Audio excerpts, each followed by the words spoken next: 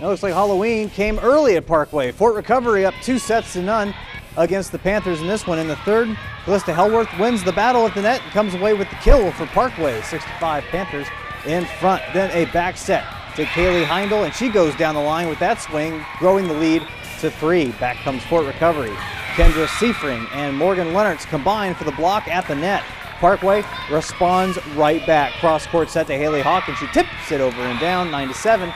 Panthers lead at this point. Indians, however, fighting back. Seifring, good placement with the free ball to the back corner. And a couple of points later, Kirsten Jody to Carly Stone. Big kill to get Fort Recovery back within 1 in this one. Fort Recovery would win in straight sets.